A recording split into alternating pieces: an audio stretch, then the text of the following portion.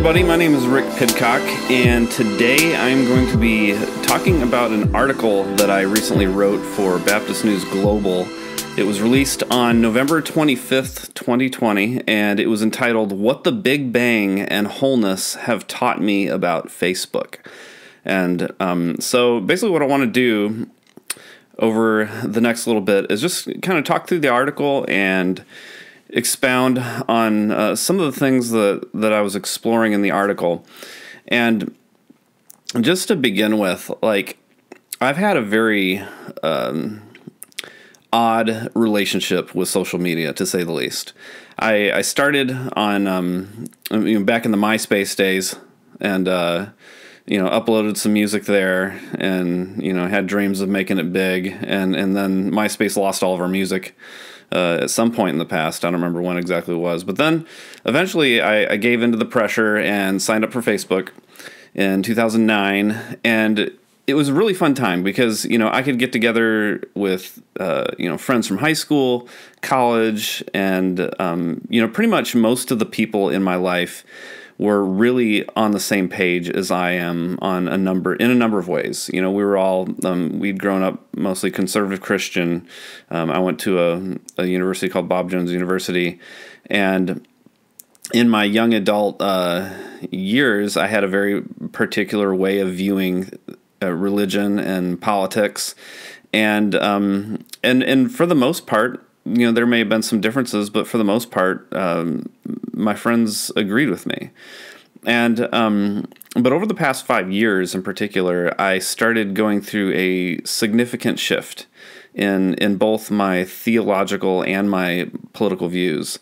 And if you've been paying any attention at all to American politics and religion over the past 4 years in particular, I think it's anybody, no matter what side of the aisle you're on or what your religious persuasion is, I think we could all admit that the last 4 years have been very strife-filled, and that social media has been a very big part of that.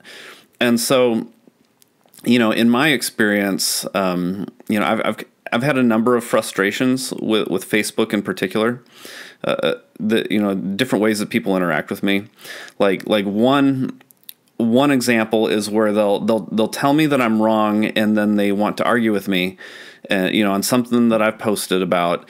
And then it's like, in the Christian world, you can get into these verse wars where it's like we shoot these verses at each other like they're missiles. Well, this Bible verse says this, and this Bible verse says that, and it counteracts that verse, and then and you get this back and forth little Bible verse missile war going on, and And then some people, it's like, I kind of made it a rule, I don't go on other people's walls to tell them that they're wrong about something and argue with them. But for some reason, there's some people that love to do that, and they'll go on my wall and they'll tell me I'm wrong and try to argue with me, and it'll turn into 150 comment argument.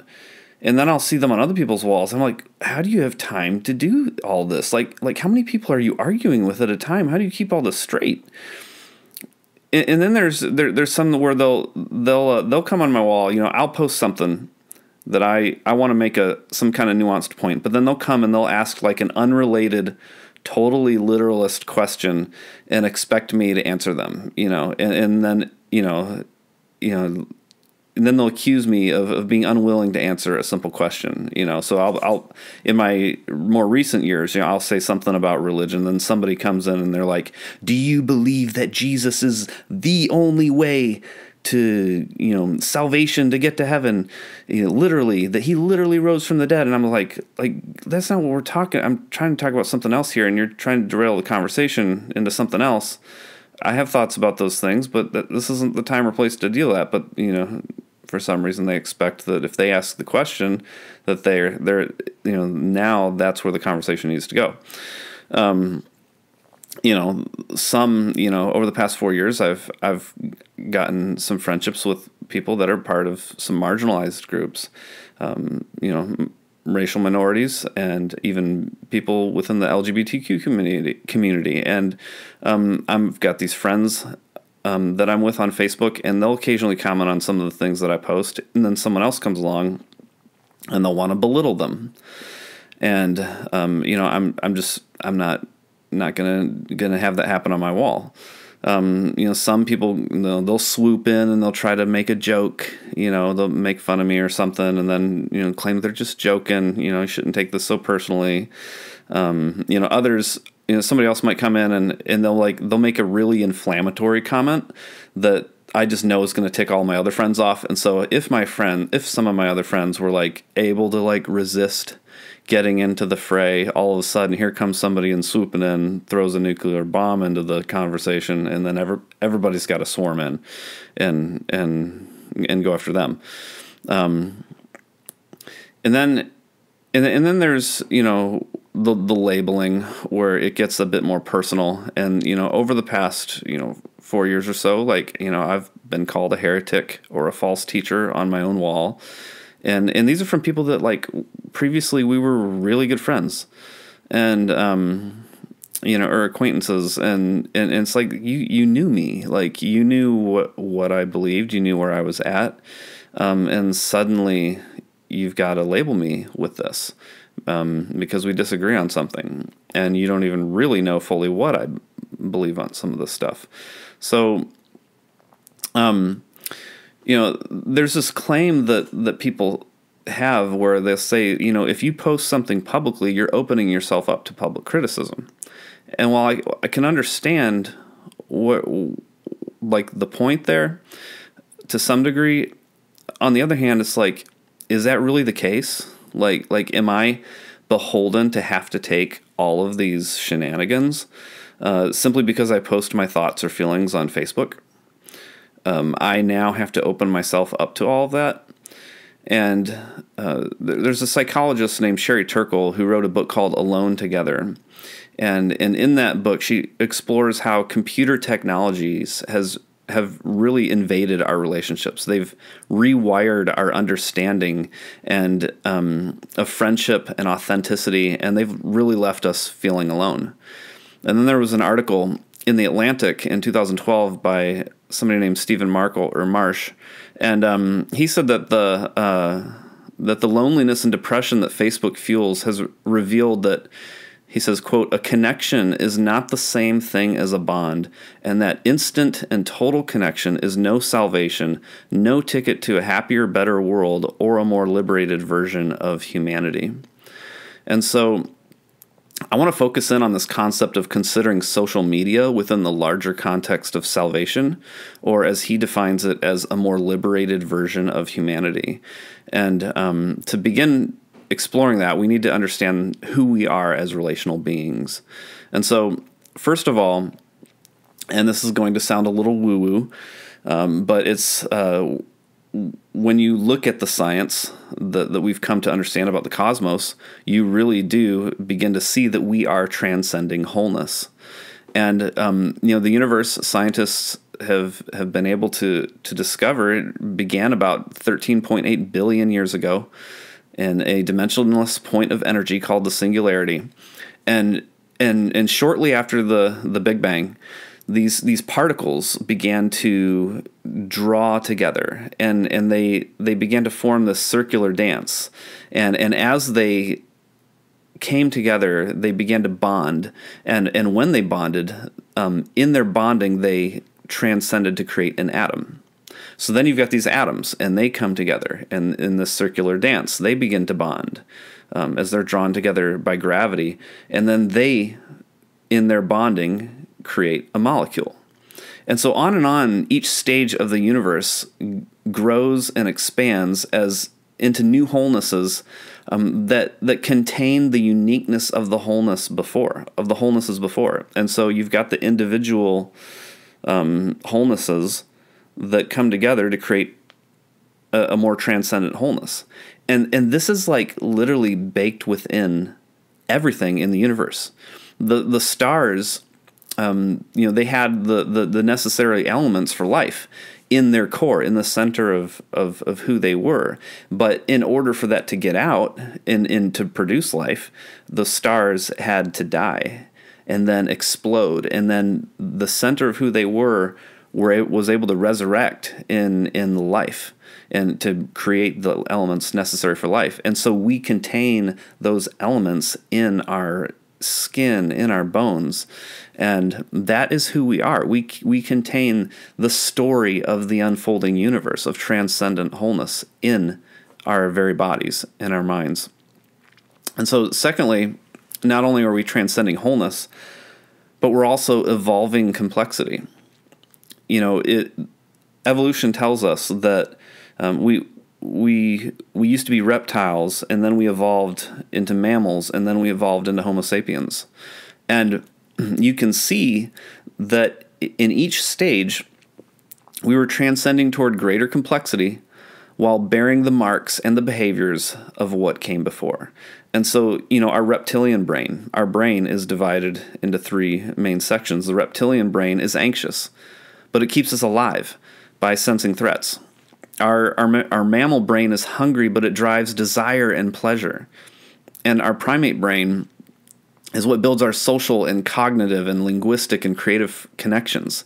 And so your brain is this intricately connected relationship of energies between the different parts of your brain. And it, again, is all been grown over billions of years through the story of evolution. And so imagine, and also your brain is connected to every part of your body as well. So imagine the depths of complexities within your mind and body, and you have no idea how complex the web of relationships within just your body is.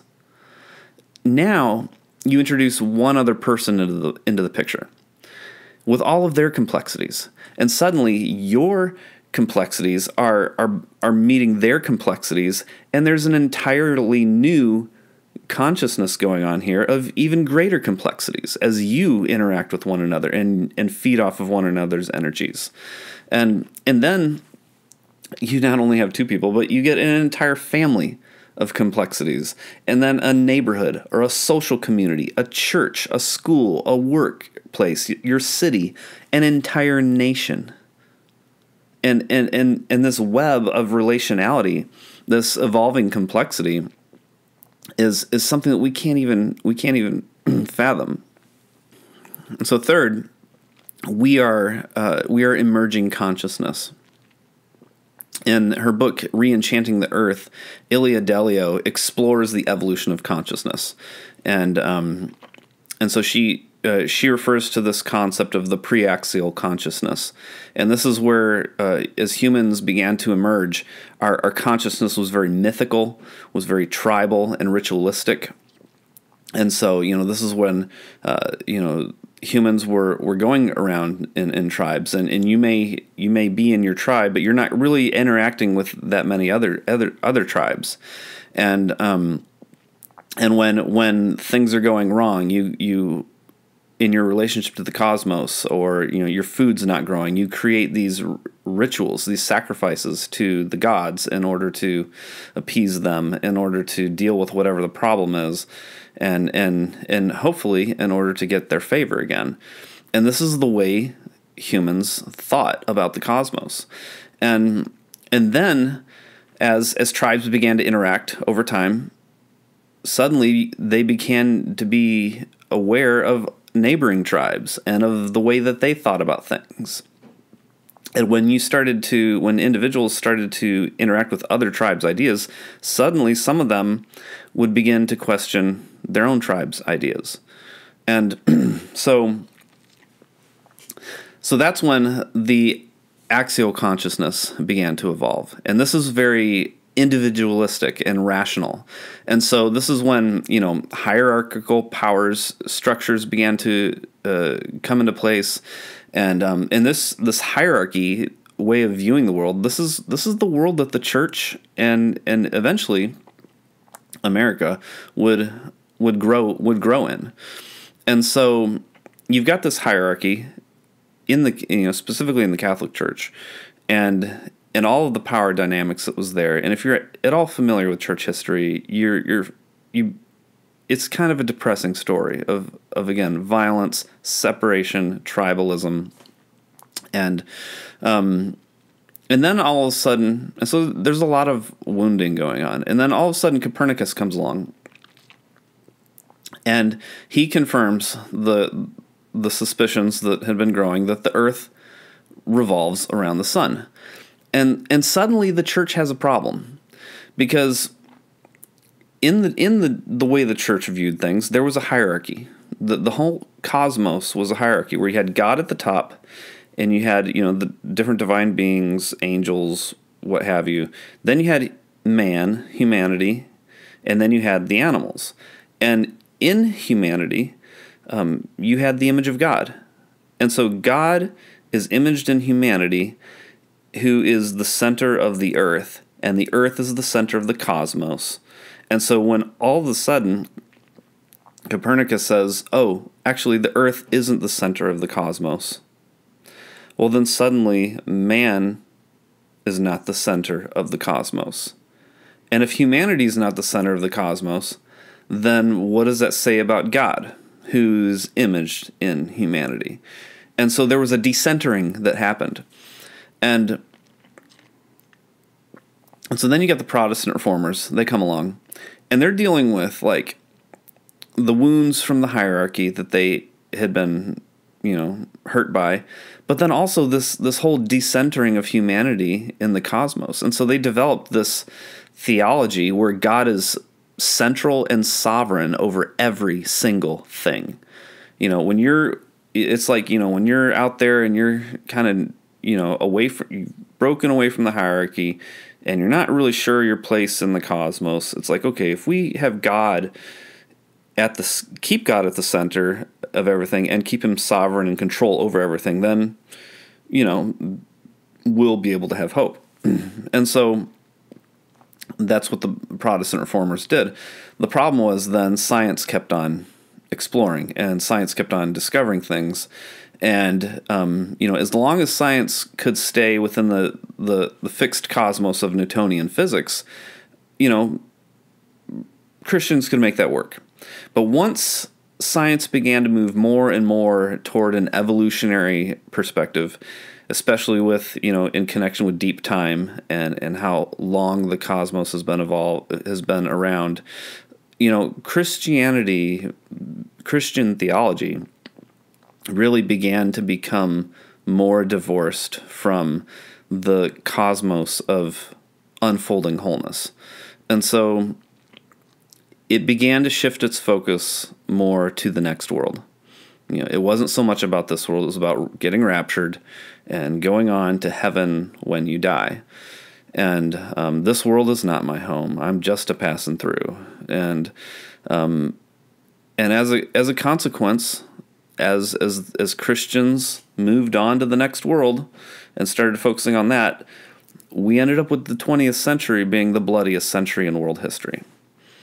And then, as human desires for salvation and immortality remained, they began to not really look for them in religion, but instead began to shift to technology. And suddenly, you have this technological boom in the 20th century that eventually would lead to the internet and ultimately social media, which would connect individuals and tribes not just within their own local communities, but literally across the entire globe, across religious spaces, across political divides, and all of this wholeness, this complexity, this consciousness really created a very complex situation. So you end up logging onto Facebook.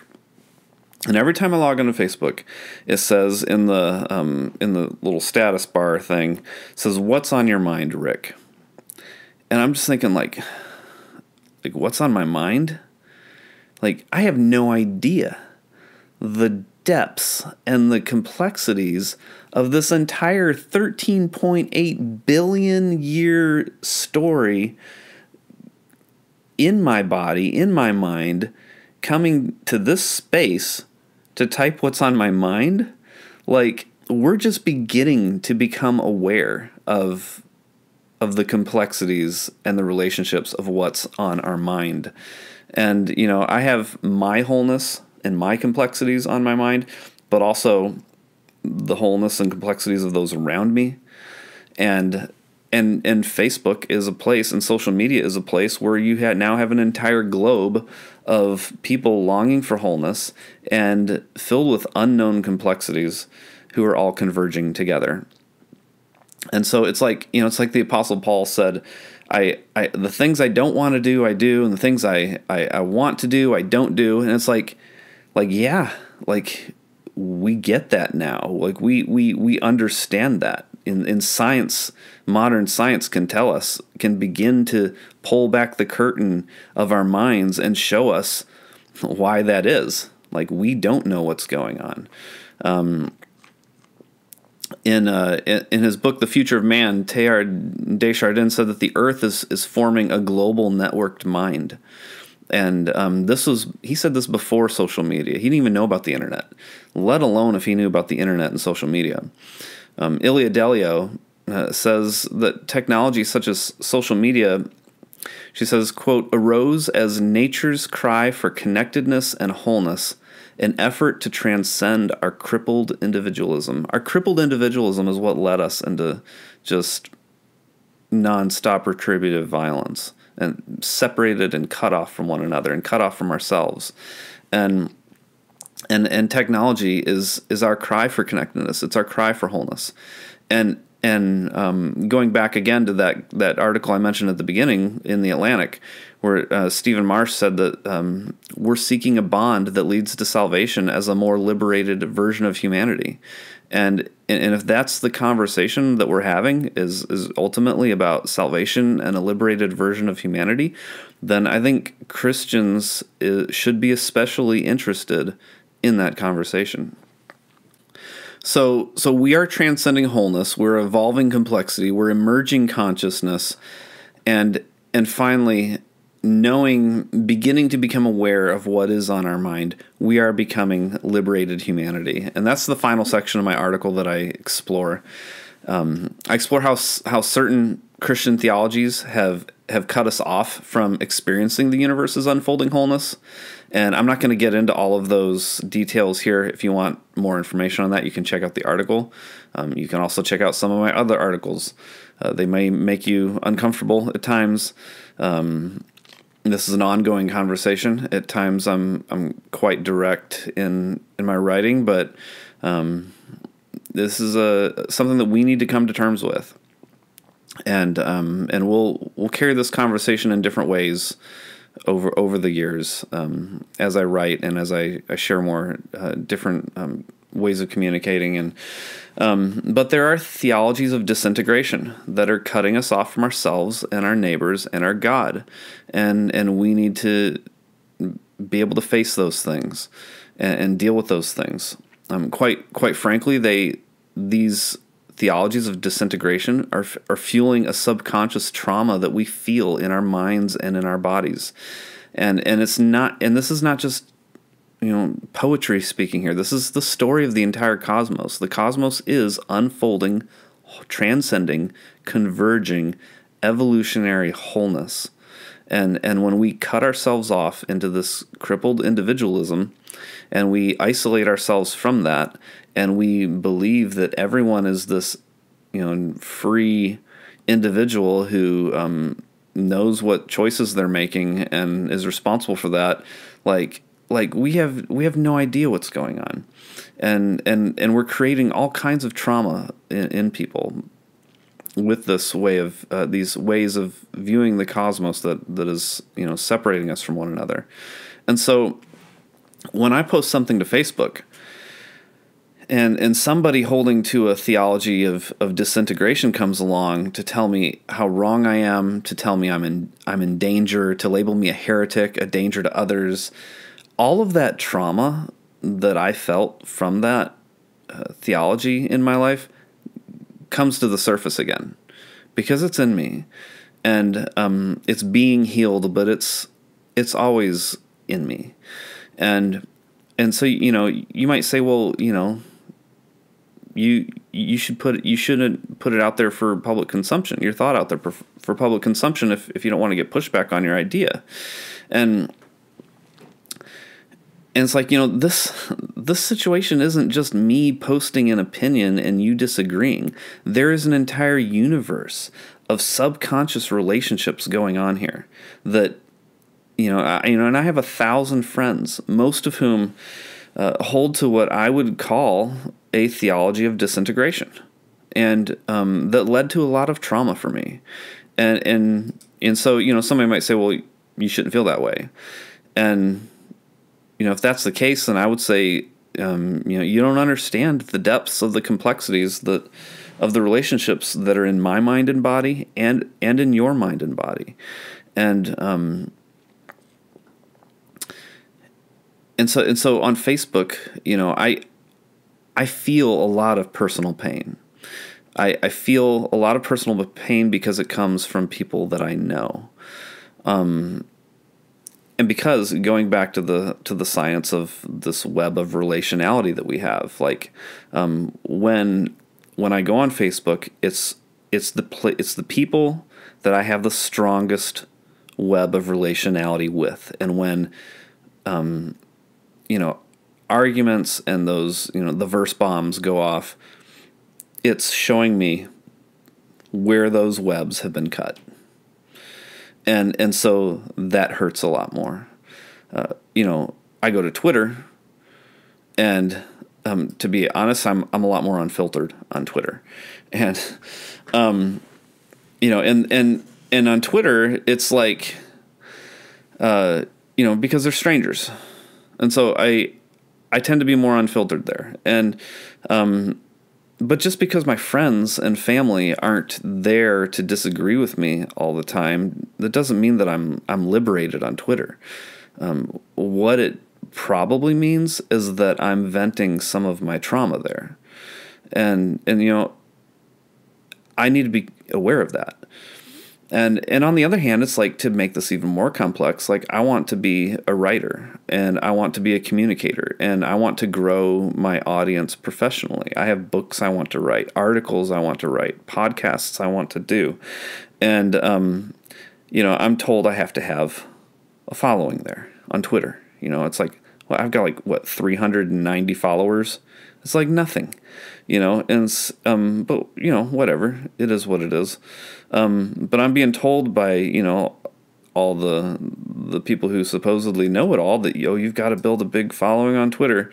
But on the other hand, it's like Twitter's the space where I can share what I think about certain things without and the pushback I might get is mostly from strangers, so it's not going to hurt as much. So then I'm dealing with a lot of trauma. Well, Twitter becomes a very complex place for me, and so it's really kind of a mess. The whole social media situation that we find ourselves in, and so but becoming aware of this, through self-awareness can come self-compassion. And through self-compassion can come self-love.